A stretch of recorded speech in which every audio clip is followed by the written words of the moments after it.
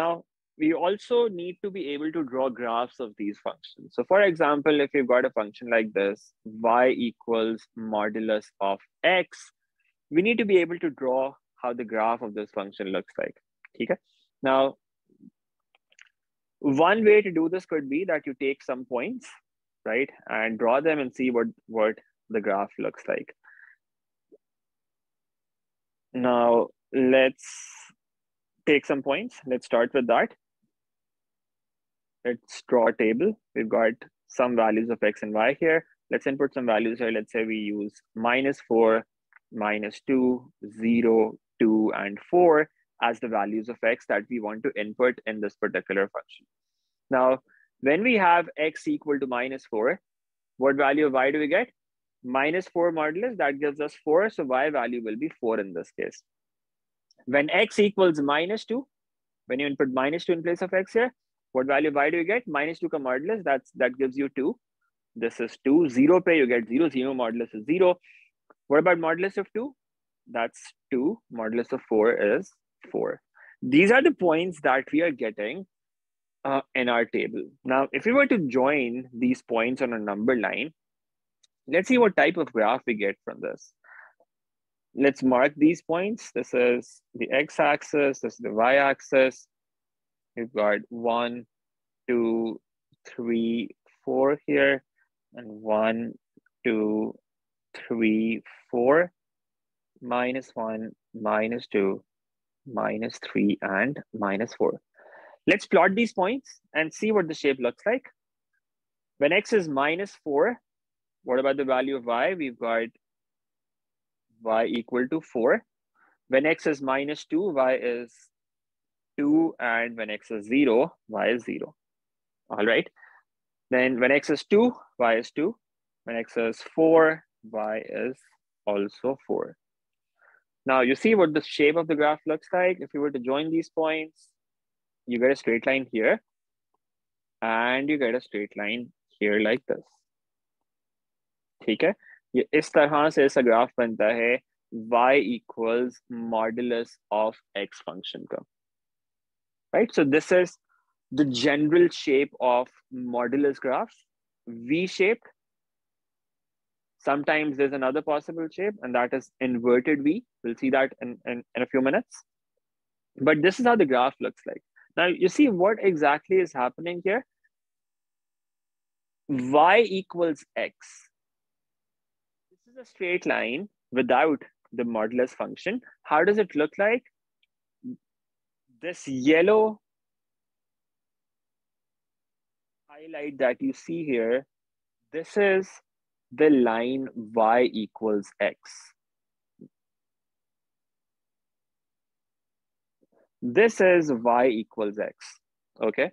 Now, when you put a modulus sign around x, what happens is this part that is below the x-axis, since y cannot be negative here, because whatever the value of x you input here, the modulus sign is going to make it positive, and the output that you get from this function is always going to be positive. Now, since the output is going to be positive, the y value is always going to be positive. So this part of the graph that is below the x-axis, what happens in the case of modulus is it's reflected in the x-axis, and you get this graph instead. Aapko ye graph mil jata hai. Okay, so whatever part of the graph is below the x-axis in this function, that is reflected in the x-axis, and it comes here. Right, so that's another way of thinking about this. You could just draw the graph without the modulus, and then whatever part is below the x-axis, you will reflect it above the x-axis. Okay, so that's how the graph of the modulus function looks like. Any problem with this? This is one basic example. We'll look at some variations now. If there are no questions on this, all right. Okay, chale. Let's take another function. Let's take a function that looks like this. Y equals modulus of, let's say, x minus 3. Okay, this is what the function looks like now. We want to draw the graph of this function. Now, how do you draw this graph? One possibility is one possibility is that you draw the graph of the function y equals x minus 3, right? And then whatever part is below the x-axis reflected above the x-axis, right? So x minus 3, how is that graph going to look like? It's a straight line, right? Y equals x minus 3. You could take any 2 points. Let's say x equals 0. When x equals 0, what's the value of y? Y is minus 3. So you get 1 point here. And let's input x equals 3. When x equals 3, y equals 0. So you've got another point here. This is 3. And this is minus 3. Y equals 3 graph looks like this. Okay? Sorry, y equals x minus 3 graph. This is y equals x minus 3. Now, since you want to draw the graph of this modulus function, all you have to do is the part of the graph that is below the x-axis, reflect it above the x-axis such that it becomes something like this. ये जो नीचे वाला part है ये ऊपर आ जाएगा reflect होके इस तरह से. And the modulus graph is this now. This is the graph of y equals modulus of x minus 3.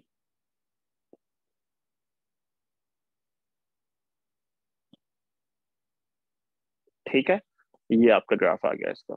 अब नीचे वाला पार्ट आप वो इरेज कर दें because that's not the graph of modulus function. इसको हम हटा देते हैं. ये आपका ग्राफ बन गया y equals modulus of x minus 3. Now it cuts the y-axis at 3 here as well. This is how the graph looks like. Okay, so you could draw this graph and then reflect that graph in the x-axis. You get what you want. Now let's take another example. Let's say we write something like this. Y equals minus into modulus of 2x plus 4. What about this now? How does the graph of this function look like?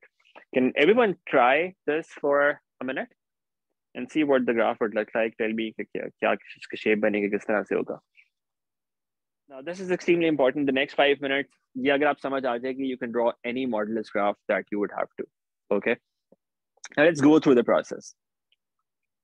First of all, remember there are two possible shapes of a modulus graph.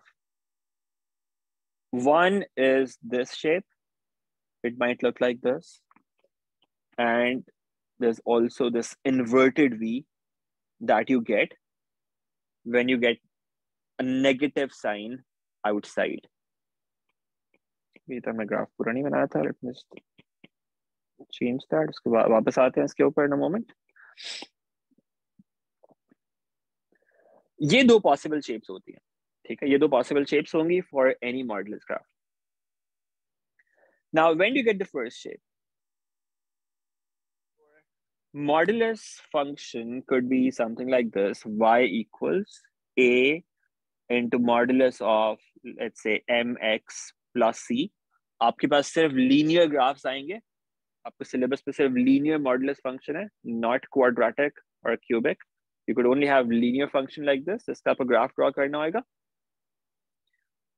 So it'll be something like this. You might have a number multiplied outside with the modulus, and then you'll have something linear inside the modulus. Now, if this number outside is positive, you get the first shape. You get a V shape. If this number outside is negative, you get this inverted V. सबसे पहले तो ये दो possible shapes आपके पास हो सकती है. Remember this. Okay. These are the two possible shapes. Now, how are you going to draw the graph of any modulus function? There's one important point that you have on this graph, and that's this point. We call this vertex. This is called the vertex of the graph. Okay.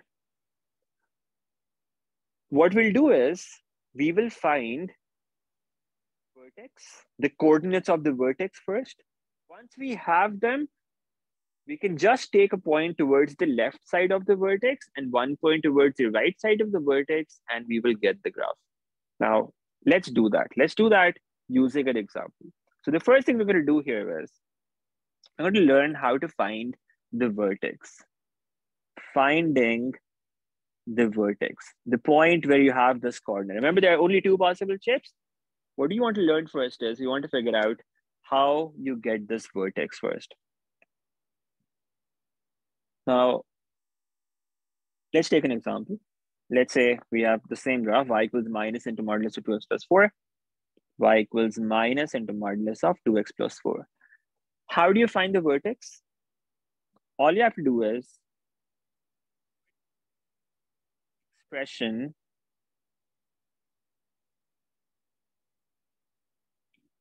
put the expression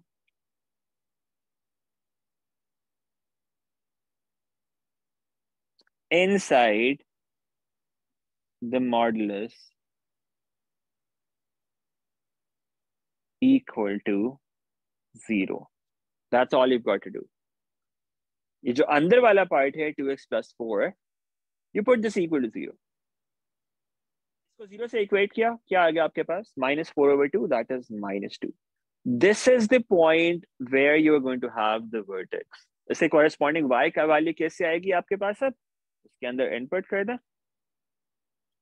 In this case, it turns out to be 0 minus into 2 into minus 2 plus 4. And you get 0 from that. This is where the vertex is going to be. Now, when you draw this graph, इसका जो vertex होएगा, वो minus 2, 0 पे आएगा. Let's say this is 1, this is minus 1, this is minus 2. This is where the vertex is going to be. At minus 2, 0. Okay, this is the vertex. That's the first thing that you're going to do. You're going to write down the coordinates of the vertex. Once you have that, all you have to do is take one point to the right of this and one point to the left of this, join all of them, and you get the graph. Now, let me do that process on this particular function. We've got y equals minus into modulus of 2x plus 4. We have one point which is minus 2.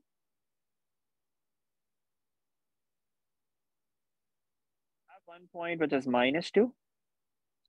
You're going to write this in the middle. And then all you have to do is take one point to the left of this.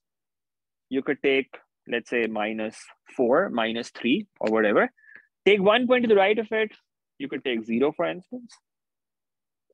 Just by taking these 3 points, you can draw this graph directly. All right. Now, what do you get when you put minus 4 here? When you put x equals minus 4, you get 2 into minus 4, minus 8. Minus 8 plus 4, that's minus 4. तो आपके पास आ जाएगा minus into modulus of minus 4, and that's going to give you minus 4.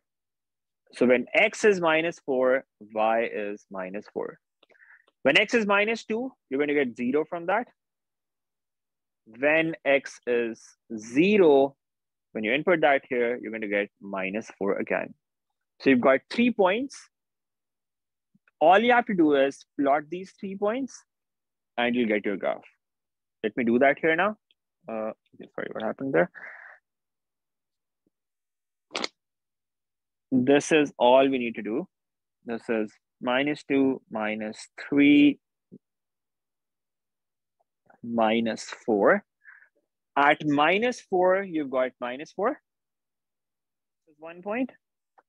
At minus 2, you've got 0. And at 0, you can have minus 4. This is another point. These are the 3 points that you've got. Start from the vertex. Draw a line on this side. And again, draw a line on the other side. This is the graph that you're looking for. So now if you have to draw any modulus graph, this is all you're going to do. I'm going to write down the steps now. Drawing the graph of a modulus function is just very straightforward like this. Let me write down the steps. drawing the graph of a modulus function.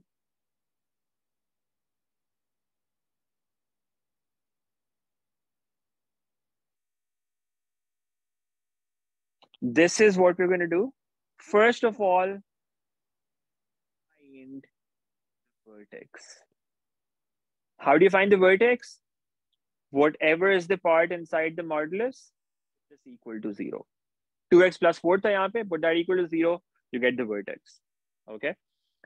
Now what you have to do is take 1 point to the right of this vertex and 1 point to the left. 1 point on either side of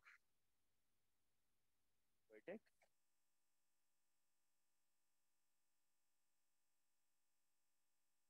That's the second thing you do.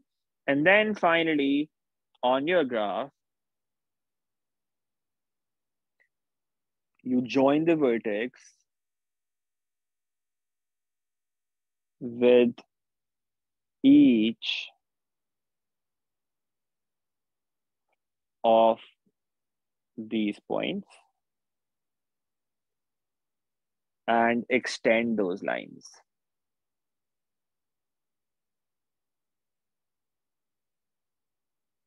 This is all you're going to do whenever you have to draw a modulus function. So take another example. Let's say we've got y equals minus 3x plus 6. This is the graph that we have to draw. Y equals minus 3x plus 6 का modulus. How do you start? You start by finding the vertex. Vertex कैसे आएगा? जो अंदर वाला part है इसको 0 से equate कर देंगे. Minus 3x plus 6 equal to 0. What do we get? This gives us x equal to 2. This is your vertex. X coordinate है vertex. All you have to do now is take 1 point to the left of it, 1 point to the right of it. This is going to be in the middle. X equals 2 is in the middle. When x is 2, y is 0. Take 1 point to the left of it, let's say 0. When you input 0 here, y turns out to be 6. Take 1 point to the right, let's say I take 3. When you input 3 here, you get minus 3 into 3, that's minus 9, plus 6, minus 3 का modulus, that's going to be 3. Yes, can the input की x की value, minus 3 into 3 plus 6 modulus. That's going to give you modulus of minus 3, and that is going to be 3. So these are 3 points that you have. All you have to do now is draw this graph, mark these 3 points, 0. Let's say this is 2, 4, 6. On the x-axis, we got 1, 2, 3, 4. 1 point is 0, 6. That's going to be here. Then you have 2, 0. That's the vertex. 3, 3. That's going to be here. Start from the vertex. Draw one line on this side. Again, starting from the vertex, draw another line on this side. You can draw this graph directly like this. You don't have to think about reflection and everything. Just by using this method, whatever the graph is, you'll get the shape directly as well. You won't have to think about the shape. You just have to find the vertex, take 1 point on either side, join those 3 points, and you get the graph. All right, so any graph that you get, this is all that you've got to do. Find the vertex, take 1 point on each side of the vertex, and then join the vertex to each of those points and extend those lines. You won't find many questions on graphs in past papers because they were added to the syllabus in 2020. So 2020 onward, you'll find a few questions, but not before that. Okay, but they're all going to be pretty straightforward. All right, let's start with this. This is y equals modulus of 2x minus 3. Now, how do you draw the graph of this function? Again, what did we just discuss? First thing you do is you find the vertex, okay?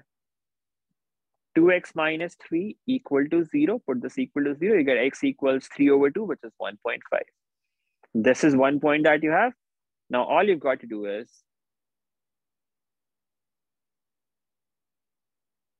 two or more points, one to the right of it, one to the left of it. 1.5 pe, the value of y is 0. Take 1 point to the left of 1.5. You could take 0, for instance. When x is 0, y is going to be 0 minus 3 modulus. That gives you 3, right? Minus 3 modulus, that's 3. So 0 pe, you get 3. And you could take 1 point to the right of it. You could take 3, for instance. When you input 3 here, you get 6 minus 3 modulus, which gives you 3 as the result. At 3, you again get 3. And now when you have to draw the graph, this is all that you do.